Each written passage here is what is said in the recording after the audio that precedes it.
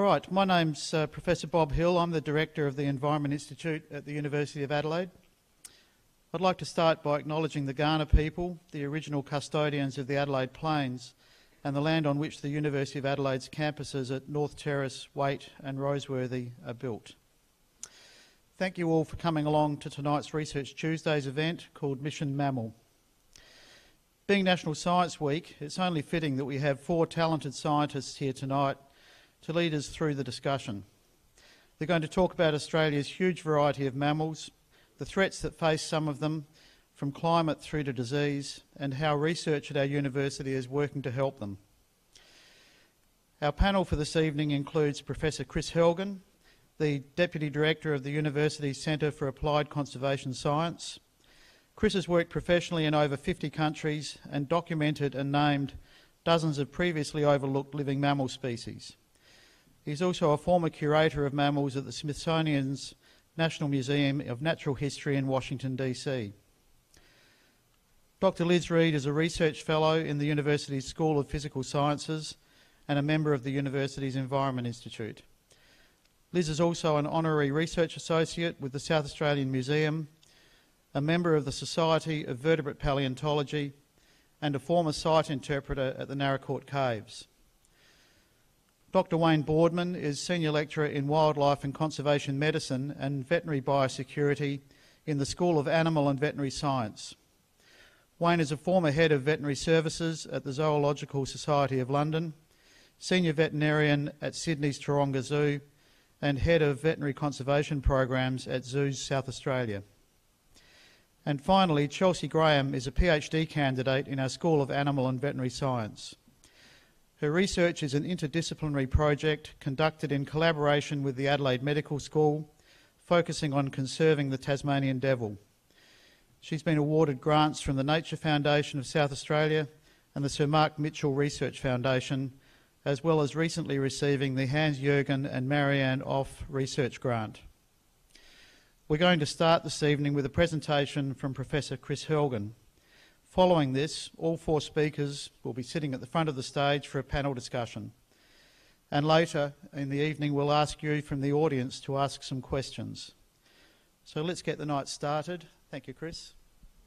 Great. Thanks, Bob. Good. Thank you.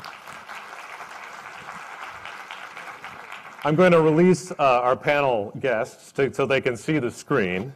I'm just going to speak for a few minutes and get us started on Mission Mammal. So thank you for everyone joining us this evening. How's that mic? Can you hear that? Great, great. Well, let's get started. What we're going to do tonight is showcase mammal-related research that's happening here at the University of Adelaide. And so we've titled this Mission Mammal, and I'm going to give you a little bit of a background. Now, a basic question: what is a mammal? Everybody, sometimes when I put this to a classroom, everybody says, well, they think for a minute, well, a mammal has fur, or it's warm-blooded, it has a 4-chambered heart. Many things come to people's minds, but at the core of the definition of what it is to be a mammal is milk. All mammals are fed by their mothers on milk. It's that aspect of lactation that unites all of us on the mammal family tree. So that root mammal comes from mammy, mammary, the breast, comes ultimately to the same root as the word mama. So all of us mammals, we come to this earth sharing this aspect of motherhood and being raised on milk. So that is what it is to be a mammal, and I want us to remember that unity that we all share. So I've been lucky in my career to work on mammals as a researcher all over the world. Going back almost 20 years, working on animals, researching animals like lions and other large animals in Africa. And my work is, especially as a taxonomist, from my earliest days I've been fascinated with how to classify animals, to understand the richness of life. How many kinds of species are there out there? How can we tell them apart? But also much of my research all along the span of my career has been focused on conservation. The world is changing. It's more and more of a human world, less room for wildlife. How can we understand wildlife and mammals in particular in order to conserve them? And so I've studied animals like rare tree kangaroos in places like New Guinea, West Papua, Papua New Guinea, I've studied animals like this one, the olinguito, which was an animal that we discovered as new to science and named just a few years ago, that went on to become an emblem of cloud forest conservation in the northern Andes, the countries of Colombia and Ecuador. Also studied animals like tigers, in this case a camera trap picture taken from Burma, from Myanmar. And I focused my efforts on what we call often the megadiverse countries. These are 17 countries highlighted on the map, just 17 of the several hundred nations in the world that all together, within those green borders, account for the grand majority of global biodiversity, the richness of all life, whether you're tallying up plants or frogs or birds or mammals. These are the countries that are richest in terms of nature, natural heritage. And Australia obviously is one of them. I know we have a radio audience tonight. If you look at this map, you see countries that are especially tropical or subtropical, countries that are big. And in our part of the world, that's Australia, and some of our neighboring nations like Papua New Guinea and Indonesia and Malaysia, the island nation of the Philippines. It also includes India and China. In the Americas, we see that it includes the United States and Mexico, and countries that harbor the Amazon and the Andes, like Brazil, Venezuela, Colombia, Ecuador, and Peru. And finally, in Africa, we have Madagascar, South Africa, and the heart of Africa, the Congo. So this is something to think about, too. These nations, richest in biodiversity, they include also the principal superpowers in our globe, some of the richest nations in the world, some of the most important rising nations like Brazil, South Africa, India, Indonesia, etc. And there are many links to think about between the richness of nature and all other aspects of society and economy. So these are the areas where mammals, too, are at their richest, where I've centered my studies. And today, I'm going to focus, of course, as a group, we're going to talk mostly about one of these, dear to all of us, which is Australia. Australia is a land of iconic mammals, as you well know. And it's easy, perhaps, living in Australia to forget how incredibly emblematic of Australia as a nation and as a continent some of these animals are. Instantaneous recognition across the globe of our unusual mammals. This, of course, is the only part of the world where you have all three of the major flavors of mammals, including monotremes, the egg-laying mammals like this platypus. These are Gould's images.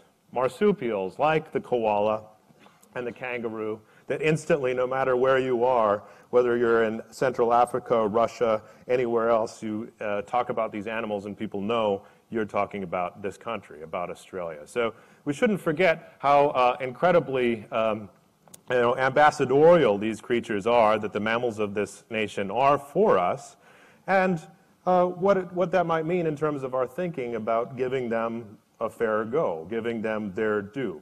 This is also a country where some animals have become emblematic because of extinction and endangerment. This is one of our most incredible Australian mammals, which has now been missing from the continent for quite a few decades. What an extraordinary creature that was. And others, too, are endangered. Dozens of animals are so endangered in Australia that we're worried about their demise over the next years, 5 years. We have concerns that some of them are becoming extinct.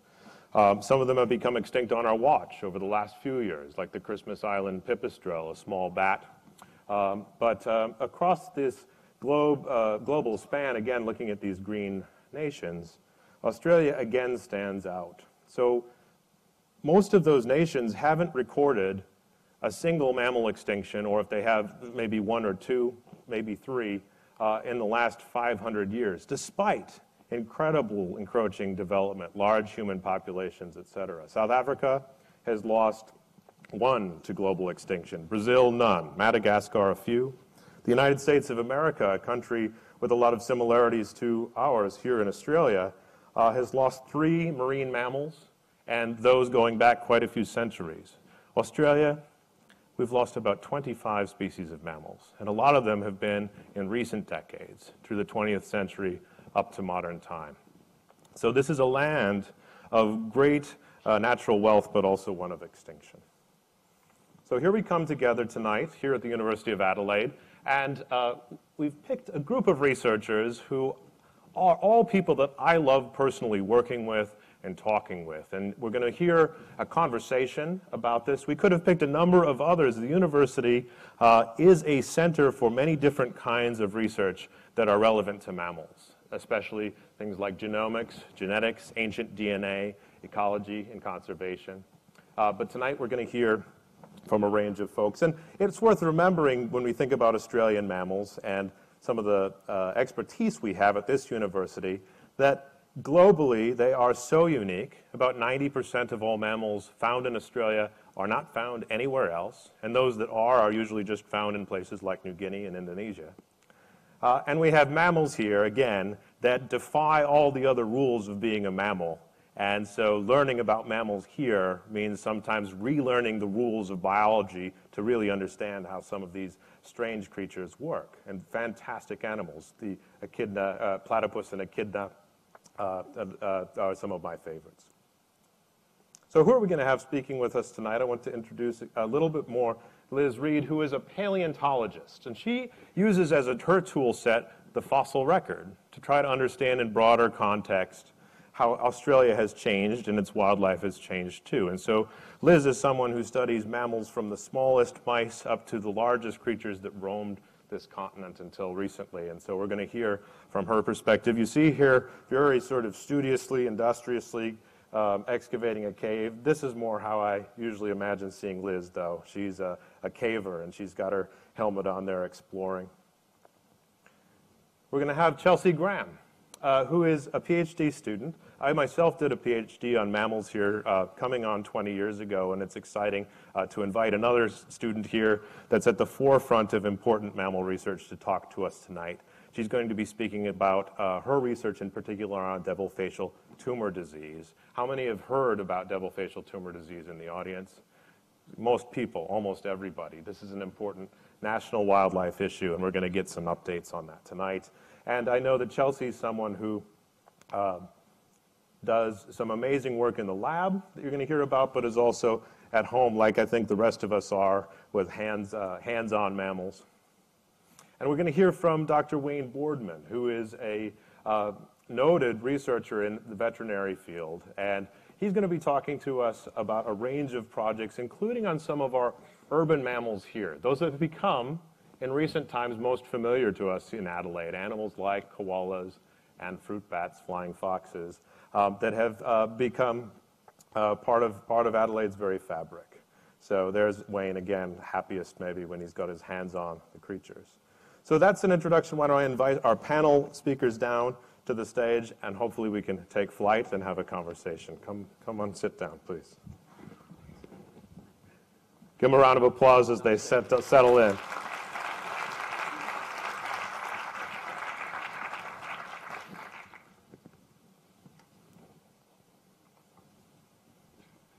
Let's make sure we have these here. Great.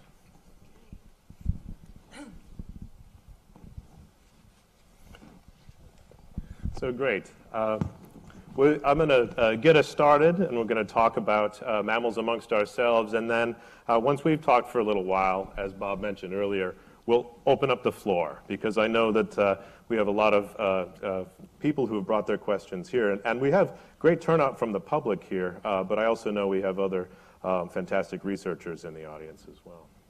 Well, Liz is right next to me, and I might start posing a question to you, Liz, which is, I talked a little bit about the richness of life and particularly the uniqueness of Australia and the problem we have of extinction. And it's something that, in terms of a modern environmental ethic, is something that concerns us greatly. But you work on not just a snapshot of the modern, but a view that encompasses a much deeper perspective. And I was wondering if you can open up and tell us a little bit more about your research as a paleontologist at some of the key sites you work in, and how that makes you think about the phenomenon of extinction and its importance. Okay, thanks, Chris.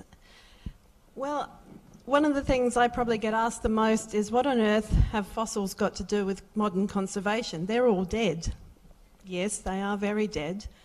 However, as a paleontologist, I think I have a different perspective. I'm used to looking back a long time, and when I look back, what I see is a very different Australia to what we have now. I see an Australia with an incredibly biodiverse fauna, and I also see an Australia which sadly doesn't have animals around that I'm constantly digging up in caves at Narracourt and other places. So there are two great waves of extinction that I study in the last 500,000 years, the first being the megafauna extinction at about 45,000 years ago, when we lost our big iconic marsupials such as Diprotodon and Thylacoleo. And sometimes I feel I don't really know those animals. I never got to see one, and I never will, unfortunately. We've been able to bring some of them to life with art. But perhaps I feel more emotionally connected to the next wave of extinction following European settlement, because they're animals that I do feel very close to. So when we're excavating fossil deposits, and one of our key sites for University of Adelaide is Narracourt Caves, you'll have to, if I start on Narracourt Caves, Chris, you'll probably have to. Well, how many stop people me. have been to Narracourt Caves to see that? That's a great showing. So proud. Great showing, yeah. Let the record state it's a lot of people. That's great, yeah. As you know, Narracourt Caves is South Australia's only World Heritage Area, so it's very significant, and it's World Heritage listed because it has such an amazing record of mammals. It's one of the Australian fossil mammal sites with Riversley in Queensland. And I went there as an undergraduate student, and it really was love at first cave for me. It wasn't because it was caves. What struck me was that these caves had collected underground archives of lost worlds. And that was amazing to me, that if I was diligent enough and observant enough and careful enough, I could look at these big piles of dirt in the bottom of caves, and I could tease out the climate, the environment, the vegetation, and the animals that used to live here, and not just for a few thousand years, but for Narracourt, 500,000 years. And look at all of the climate change and fauna relationships to that over time, and that was really magical to me. So the work that we're doing now is really reconstructing lost biodiversity. And one of the things I think we've lost in Australia in some places is what is the sort of core function of the ecosystem? What, from the mammals that we've lost, how do we know how they interacted and how they were distributed? And we know that, as Chris said, the surface of the earth has changed a lot because of us. So a lot of these mammals are all just dressed up with nowhere to go. They can't move around like they used to move around. So the fossil record gives us perspective on where these animals once roamed, and that may help us conserve them into the future. So yes, it is actually important to look at the dead ones too, the really dead ones, for conservation. One of the examples that comes to my mind a lot when I think about issues in South Australia, and I'm sure we'll come back to this plenty, is the distribution of the koala. Because, you know, it's often said, correctly in some way, that the koala has been, you know, reintroduced to much of this part of Australia, to the Mount Lofty Ranges, the hills, to Kangaroo Island. But if you look back in the fossil record, you don't have to go very far back, just to, the dates aren't entirely clear, but well within the occupation of this continent by people, that koalas were to be found all the way to the southwest corner of Western Australia. And so, again, we're talking about a time span of people being here on the continent. And so these distributions have changed over time. And so in that context, these places like Kangaroo Island that have koalas now are very much part of the natural distribution in that view. Where do we set it? Do we only strictly view the natural distribution of animals as how they were when Europeans first arrived? Well, surely not. So your work gives us this deeper perspective of understanding what really is natural. Where do animals belong? Absolutely, and I think we need to convert everyone to paleontologists, because it will give you that perspective to see. Funnily enough, Australia has only had state borders for a few short decades, 100 years. It used to be one great big environment that animals moved around and were distributed according to resources and climate. And, you know, in some cases they just can't do that now, but it's really useful for us through the fossil record to be able to see what is normal, what is natural. And what we're seeing today with distributions, looking at a decimated environment in many places, are we looking at where things can hang on rather than where they actually would prefer to be? And it helps to think, as we might later in the discussion, about where things may move as habitats and environments do keep changing. I want to bring in this side of our panel as well. When we think about some of the threatening processes, the things that really cause endangerment in Australia's mammals, traditionally we've thought about two main ones. One is habitat modification, the way that people have come in and changed the landscape. And that turns out to be, in most parts of the world, the most important way that mammals are threatened. But also aspects like direct exploitation, hunting and removing of animals, et cetera. Those globally are two of the biggest concerns. What we're seeing now is an increasing concern on issues that might be intuitive and in front of us, like climate change. But also, especially in Australia in recent years, things that are less perhaps intuitive, less predictable, like disease. And Chelsea, you're working on one of the strangest diseases in all of biology, which is the disease that's afflicting Tasmanian devils, devil facial tumor disease. I saw a lot of hands raised. A lot of people are somewhat familiar with this. At its core, this is one of the strangest biologies out there. It is a contagious cancer. It's a cancer that arose in one devil in the mid-1990s, a female devil, 1995, 1996, and has spread like you might spread a virus or a infection from devil to devil ever since. This is a very unusual way that cancer would operate. Sort of if we have medical doctors here in med school, you learn that it's axiomatic that cancer is born of the self. Not this one. This is a cancer that can be transmitted between individuals. And I'm going to turn it to Chelsea to tell us a little more about how that strange biology works, but also specifically how she's studying. How are you studying it? Talk to us. Thank you, Chris. Can everyone hear me? Yep. All right. So, yes, as you mentioned, the Tasmanian devil is endangered due to the emergence of devil facial tumour. So devil facial tumour is both aggressive and transmissible, and the fact that it's transmissible is very unique. It's only one of 3 known naturally occurring transmissible cancers in the wild that we currently know of. The other 2 are a sexually transmitted cancer in dogs known as canine transmissible venereal tumour, and the second is a leukemia-like cancer in soft-shelled clams. So quite a variety differences there. But devil facial tumour out of the 3 is by far the most deadly. If an individual is infected with the cancer, it is unlikely to survive any longer than 3 to 6 months. And generally, it's usually due to starvation, as the cancer is in the facial region. But if this doesn't occur, devil facial tumour is highly metastatic, so if it's not starvation, the individual will die of organ failure. And the way that the cancer is transmitted to each other, devils are generally solitary animals, but when they feed and they scavenge, they come together and they can be quite aggressive, and they bite each other. And so feeding interactions, and also during mating interactions, so the alpha males and the alpha females are primarily affected by this. So when they bite each other, they are essentially inoculating the cancer cells directly into the bloodstream of the next devil.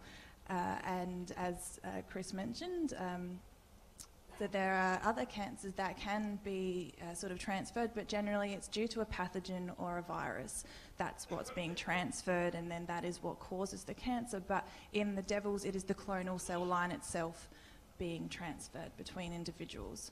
And we know that this cancer is derived from the primary glial cell of the peripheral nervous system, called the Schwann cell. And it's very interesting that the Schwann cell has gone on to become this malignant transmissible cancer. The primary role of a Schwann cell is generally to just provide insulation and repair to the peripheral nerves, but in this case it's sort of gone a bit funky and gone on to transfer, but we don't generally know how this actually happens. We know we're learning more and more as time goes on. It's quite a relatively young cancer.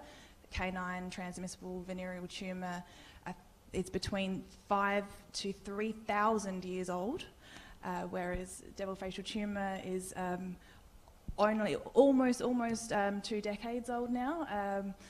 But as we go along, we're learning more and more, but we still haven't answered the question as to how did this happen in the first place.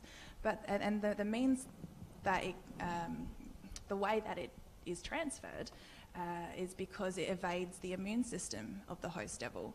It does this because there is important immune genes called the major histocompatibility complex genes. These are down-regulated in the devil. Initially, it was thought because of the lack of genetic diversity and that they're down-regulated that this was the cause, but it's actually the cancer cells themselves have evolved to be able to down-regulate these genes.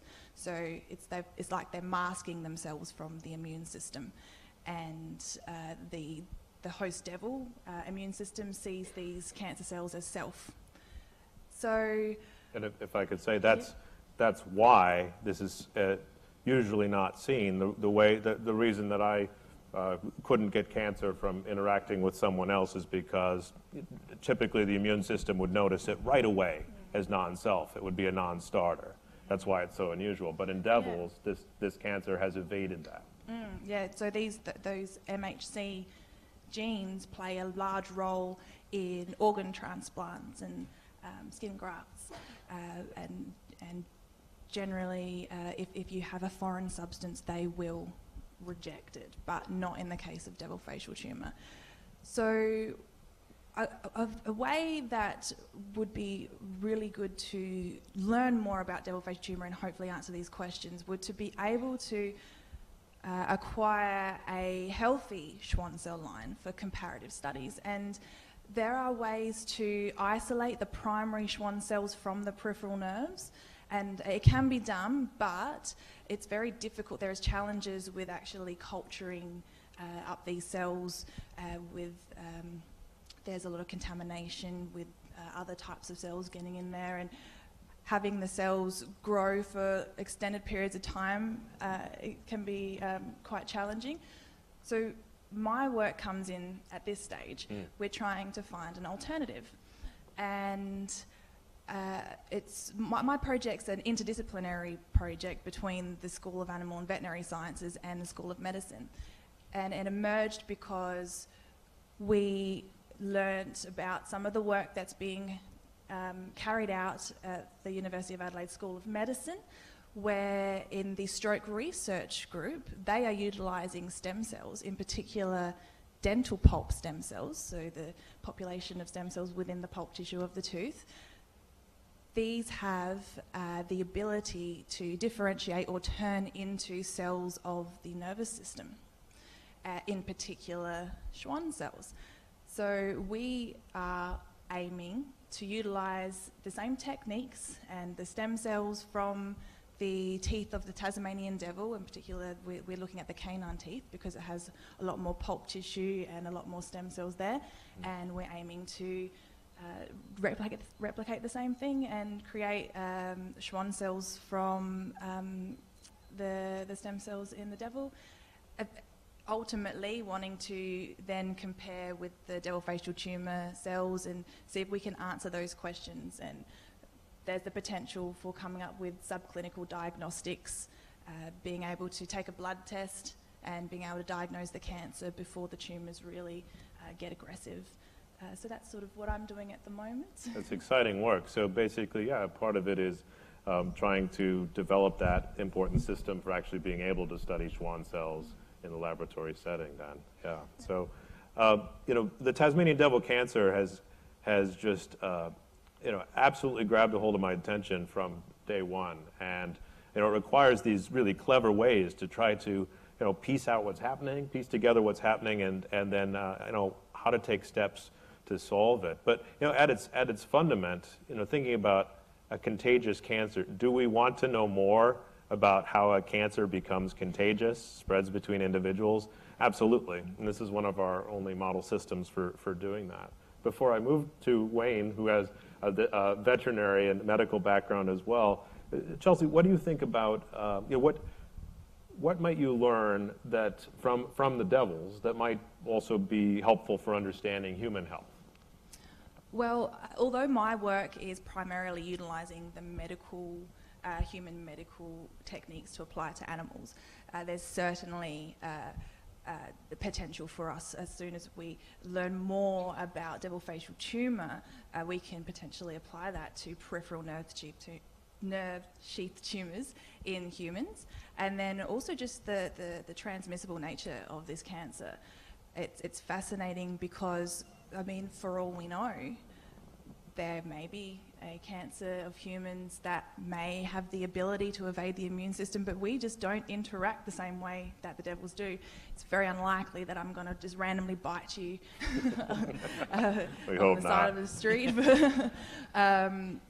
But the more we know, the more that we can potentially apply later on. That's right. And so what Chelsea's doing here is taking cutting-edge techniques from human biomedicine, applying them to animals, and maybe coming back from animals to humans with insights that are really fundamentally important. I think it really highlights the importance of the interdisciplinary and bringing together multiple disciplines to sort of come up with these serendipitous projects, because if we were all to stay in our individual fields, it really narrows down ideas, and I think that's one thing that I would like to highlight with my research, the ability for people to come together and brainstorm and answer questions. That's brilliant. That's brilliant. When I was a PhD student here, one of my advisors was a scientist, Professor Russ Baudinet, and he did all kinds of things with mammals. One of them was putting animals onto treadmills, like wallabies. In this animal room, we'd have all kinds of Australian mammals. There'd be wallabies and wombats and all kinds of things in the animal room. And I remember, as he was reaching the end of his life, someone asked him what I just asked Chelsea, which was, "This is all very interesting, but how is this going to help us understand human biology?" And he's got all the wallabies on the treadmills, and I think you remember him saying to them, "Well, I just hope we learn something that can help the animals." And that's I thought that was a brilliant answer. And that's often forgive my question. Often that's what society wants to know. Why are we doing this work, and what can we learn about how it's going to help us? There may be very important things there, but also we're in it for the animals. Yeah, sure. So Wayne, you're coming from a veterinary and medical background as well. I hope you might talk to us a little bit about koalas, because it's a topic we've had a lot of kind of public interest and discussion in, and maybe move from Chelsea's talking about disease to moving into the same realm for koalas. What's going on with research into koala health and medicine? What insights does it give us to humans, and how can we help the koalas as well? Well, koalas are a really interesting species in the fact that they are declining at a rapid rate, and certainly deforestation and vehicle accidents and so on are playing a big part. But disease has become part of the mix, like we talked about before. That disease is an unusual thing that affects the population of different species. Normally, ecologists used to think of them as being, diseases as just being a thing that happened. But actually, nowadays, we know that diseases can play a big part on the survivability of lots of species. Koalas, in particular, are susceptible to several diseases. We, as part of our koala research group here at the University of Adelaide, we've been able to look at some of the diseases that have been occurring in our neck of the woods, which was originally stimulated by some of the interesting cases that were occurring in the eastern states. So we've got several diseases, retrovirus, koala retrovirus disease, which is an absolutely remarkable virus, a retrovirus. So retroviruses are like human immunodeficiency virus, and each of our genomes have around about 8% retrovirus sort of lost ability to cause disease. But the whole idea about retroviruses is that they become joined into the genome, and so that's been happening with koalas as well. So, can I clarify that for a second? This is another, like the devil, this is an amazing aspect of the biology of mammals, which is that if you sequence their genomes, human or koala, you find that something like 8 to 12% of mammal genomes are not actually mammalian at all. They are pieces of viruses that once infected us and became, over time, part of our genomes. So there's sort of these foreign elements inside the genome, many of which probably do important things, but we don't know very much about it. Well, they've become benign, really. They're just junk DNA, but not the case with the koalas, because the retrovirus is being taken up into the genome. So in the eastern states, we see this process which is called endogenization, where the virus has been taken into the genome. So in the eastern states, we see koalas that have 100% infection with the retrovirus. Is that causing a problem? We think it probably is. In South Australia, we have probably, and this is where it's been very interesting, some of the work that we've been looking into is that the virus might well be partly becoming endogenized, being taken into the genome, but some of the population might have exogenous viral infections. So we're seeing in the eastern states, we're seeing the virus causing lymphatic type diseases.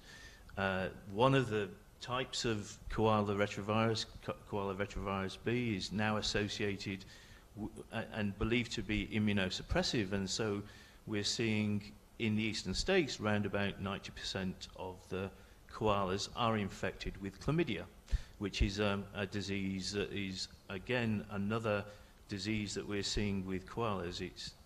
It's not related to the human chlamydia, but it does cause similar sorts of disease, ocular infection, reproductive infection, and urinary tract infection. It really makes those animals suffer. Yeah. And it makes them suffer terribly. And so we see very high levels. We see lots and lots of disease in the eastern states. We see this background of retrovirus as well. In South Australia, we see a very different picture. So we're seeing much less prevalence of retrovirus. We're not seeing as yet any of the koala retrovirus B, and with the chlamydia we're seeing much lower rate of chlamydia disease. So we're seeing within the Mount Lofty Ranges about 47% of the koalas do have chlamydia infection, but we're only seeing around about 3 or 4% of them with clinical disease, which is a very different manifestation to the eastern states. And one of the really interesting things that's just occurred, or that we've been able to work out through Jess Fabian's PhD research, is that Kangaroo is actually free of chlamydia disease.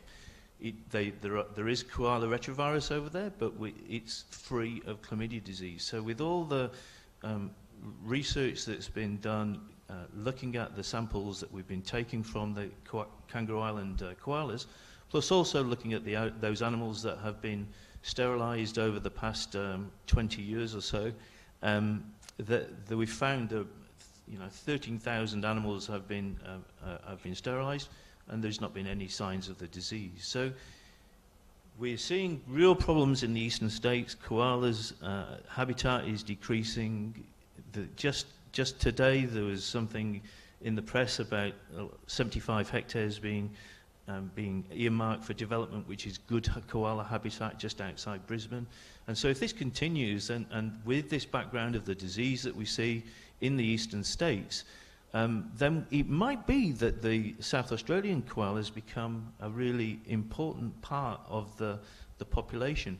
And certainly with chlamydia being free or not being seen in Kangaroo Island, then even though the population is relatively inbred in genetic terms, they are free of the disease, and so it might well be a really important population in the future to help with the management of this species over the next 20, 30, 50 years or so. I think that's important to remember. I mean, if you remember some of the history of koalas in this state, koalas occurred naturally down in the southeast, became extinct at a time in the early 20th century when koalas were declining everywhere.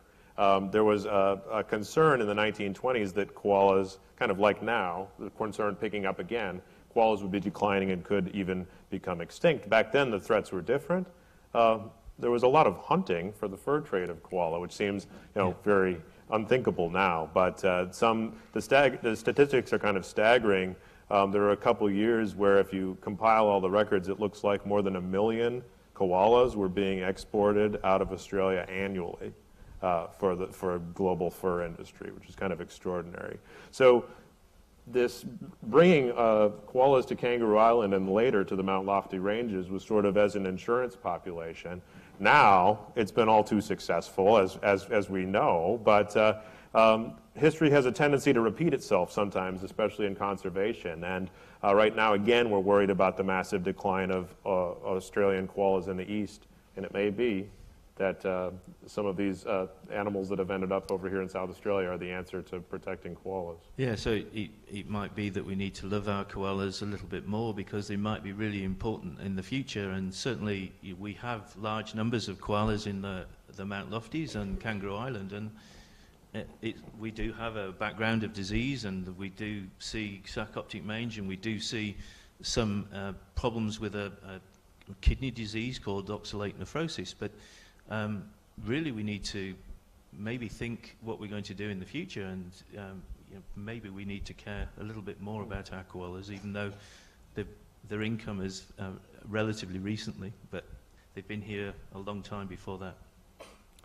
Well, time always goes really quickly in these conversations, and we've gotten to that time where we really should open up to the audience for questions, and I know there will be a lot. I was going to ask Wayne a little bit more about some of our bats and other questions amongst the audience here, but I'm going to see if some of these emerge organically from the audience. When we do take questions, because we may have folks that are hearing impaired and we have a radio audience, when you raise your hand, please do wait for the microphone. Don't shout out. Not everyone will be able to hear you. So let's wait for the microphone if you do have a question.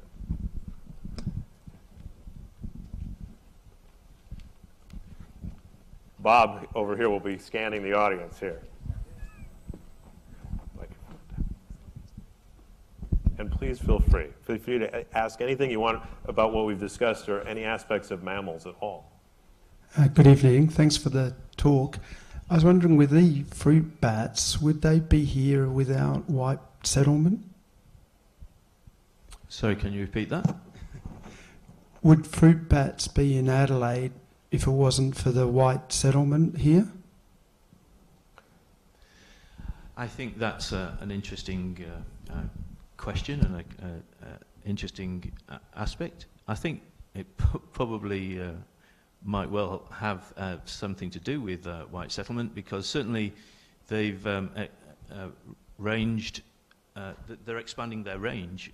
It's a natural movement of flying foxes into Adelaide, and they started around about 2010, and now the population is round about 28 to 30,000.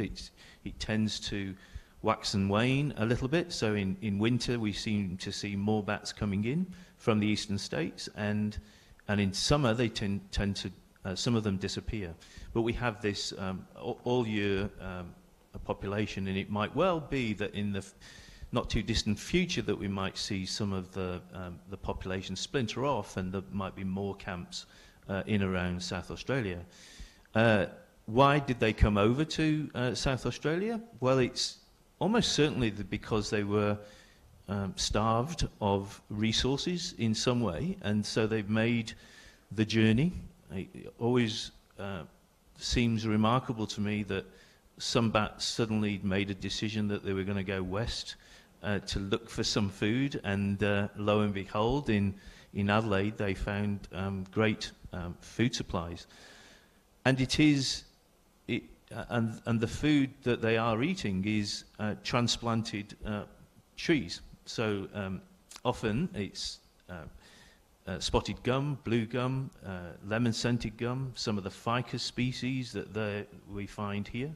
We are finding the bats spend a lot of time on streets and in the backyards of properties, and we have planted a lot of these trees, and we supply them with water, irrigate them often.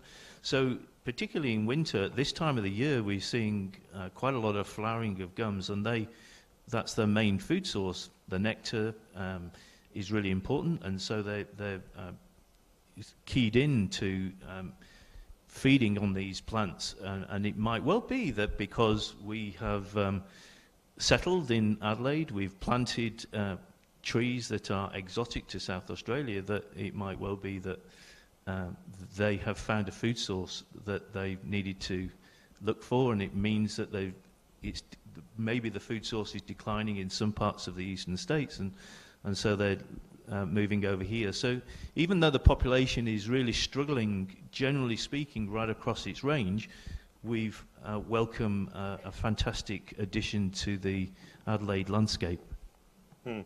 We have to take other questions. I will answer that quickly too, because my own research has studied in detail the evolution of flying foxes as a group for much of my career. It is a quintessentially Australian lineage of bats.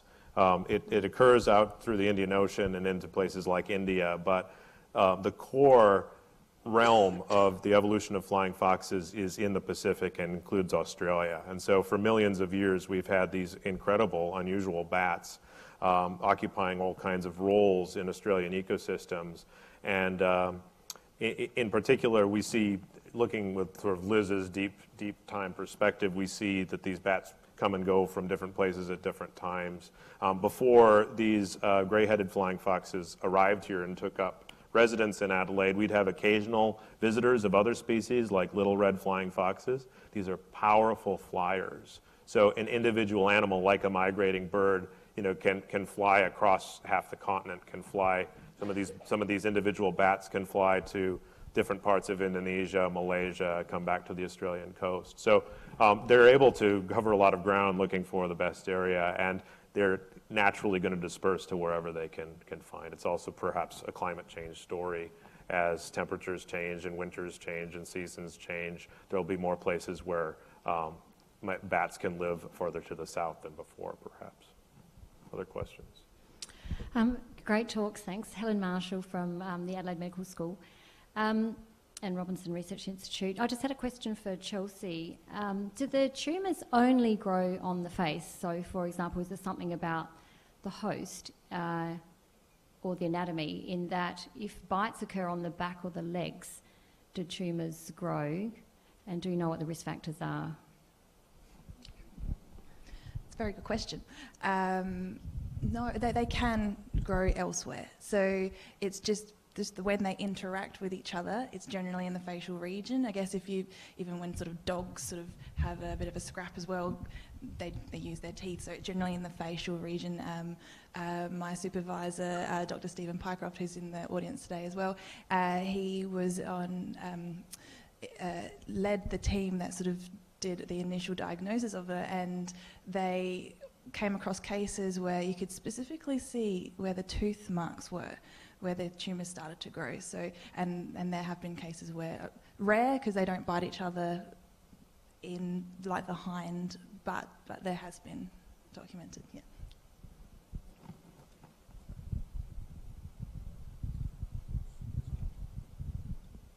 Good evening. I come from North America, actually Canada, and my degree was in wildlife management, which has the concept of habitat, limited habitat. In other words, the habitat will control the species.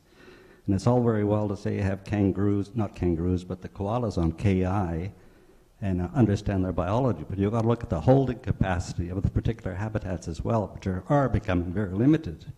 And a lot of those are on private property and managed by farmers, and the trees are getting damaged.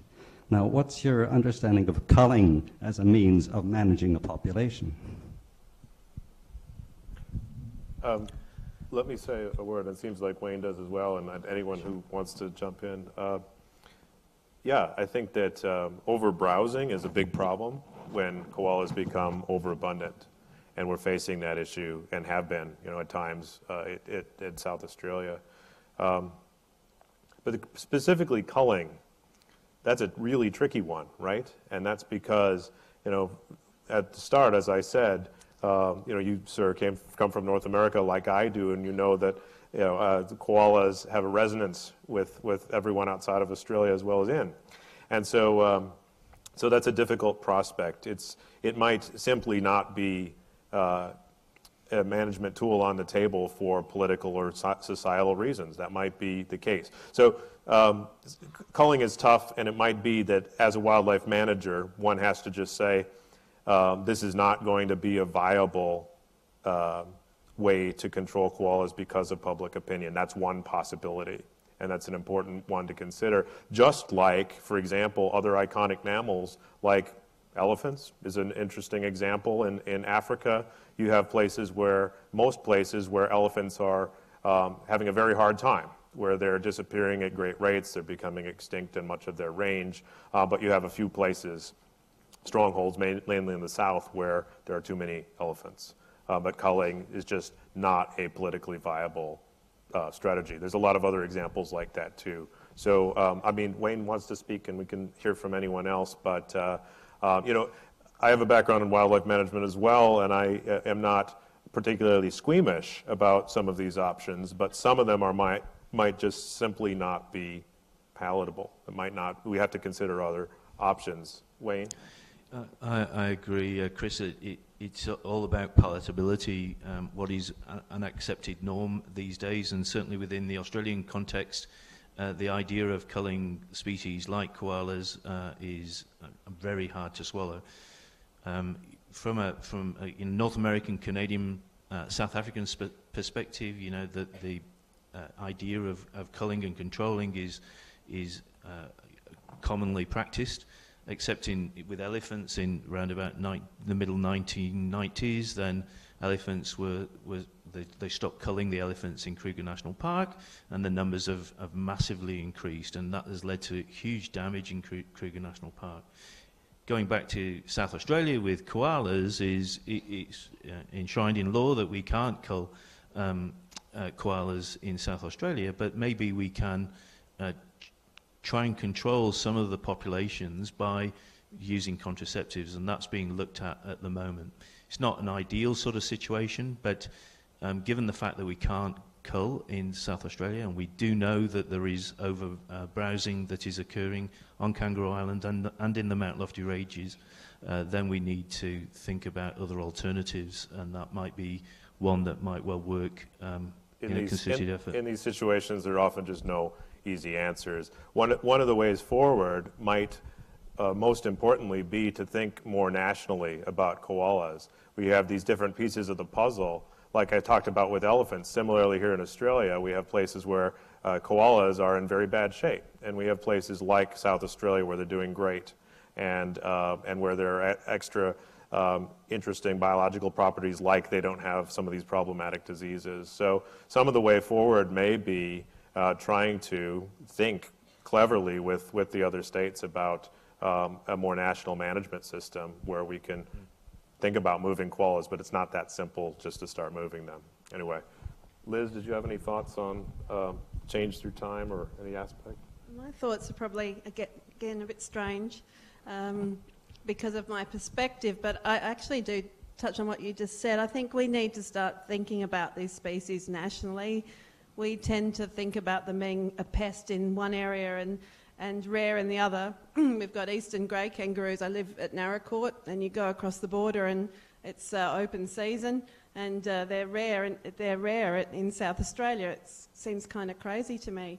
But when you look at the fossil record, and the work we do at Naracoorte is tracking species and biodiversity over time, and one of the things we see is that some animals are incredibly resilient to change, and some aren't.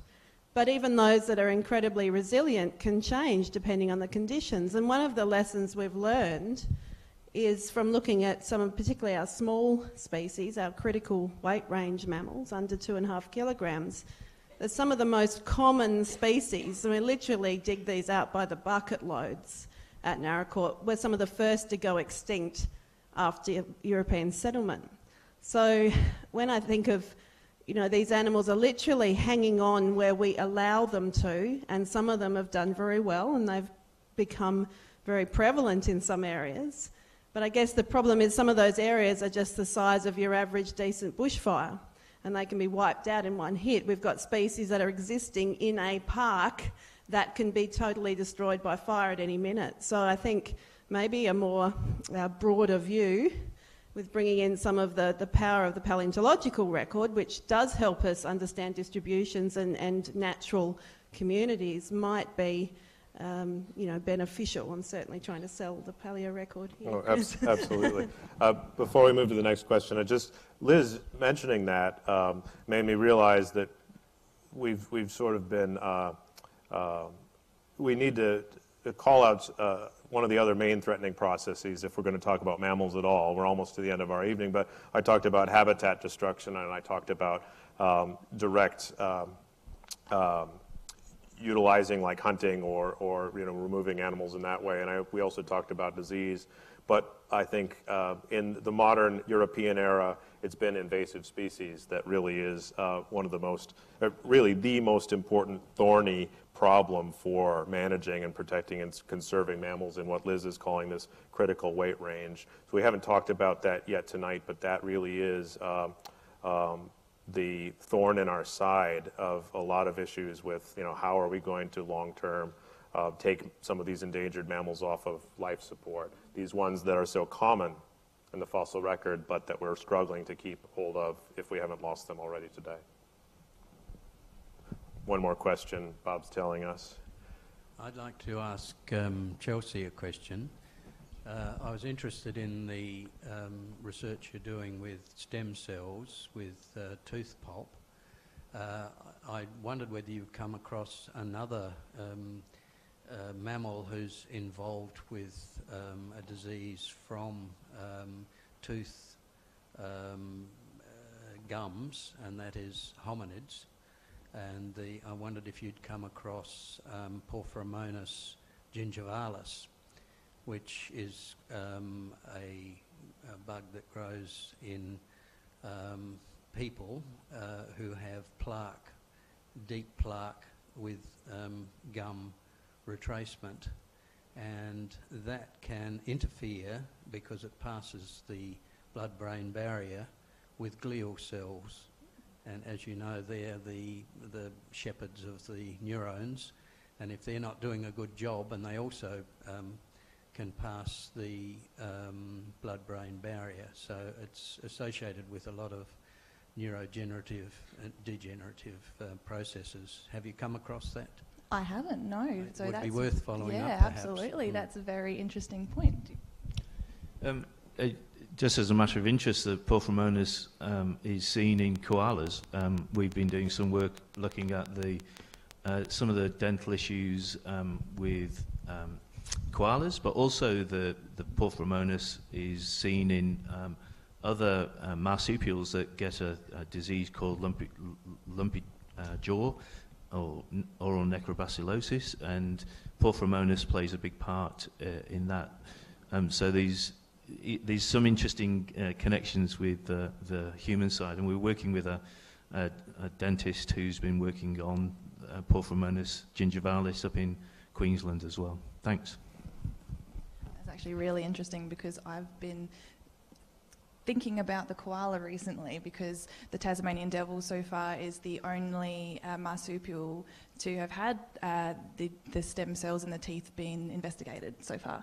and we've actually found some sort of differences in morphology to what has already been looked at in humans and other rodents and mammals. They've also looked in dogs, and yeah, the morphology is very different. So I was wondering if it could be a marsupial thing potentially. So maybe might look into koalas at some point. New frontiers. Yeah. Okay, I think we'll call a halt to things there. Could you please join me in thanking our speakers, Chris Helgen, Liz Reed, Chelsea Graham and Wayne Boardman.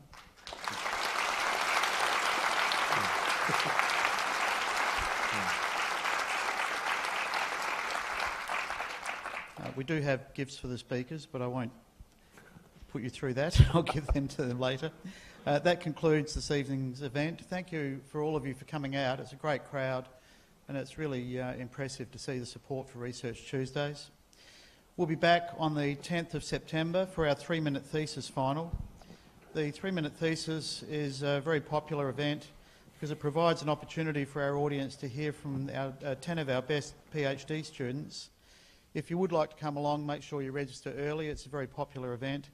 So thank you all again for coming out tonight. Good night.